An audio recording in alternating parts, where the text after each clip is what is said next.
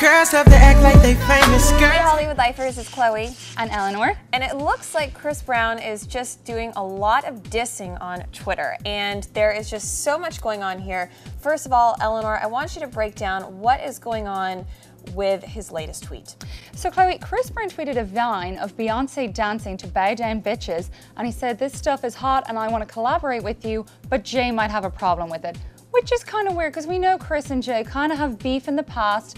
They have huge beef. Huge beef. Because he beat up Rihanna in 2009 and Jay-Z is Rihanna's mentor, and he has never wanted Chris Brown and Rihanna to be back together. And although he has said, look, I stay out of their relationship, I don't tell her what to do, you know, there have been reports in the past that he's done everything from like bribe her with buying a car and, you know, beg her to, you know, work with this certain artist so that she doesn't ever get back with Chris. But anyway. But Chloe, what's weird is this is actually not the first time in the last couple of days that Chris has kind of thrown shade on Twitter, because he actually tweeted a video called Girls Love Rihanna, which is a playoff of Drake's song Girls Love Beyonce. So is he throwing shade at Drake? Is he throwing shade at Rihanna? I'm not really sure. Or is he saying I love Rihanna? Because if he's saying Girls Love Rihanna, it has the word love, has the word Rihanna, and it's on his Twitter page. But here's the thing.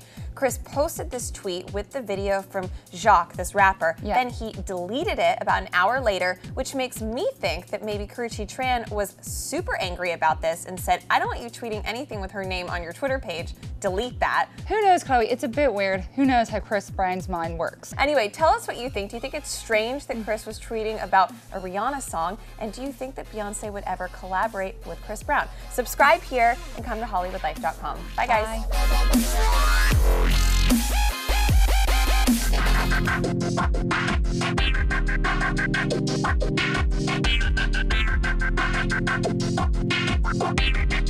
Bye.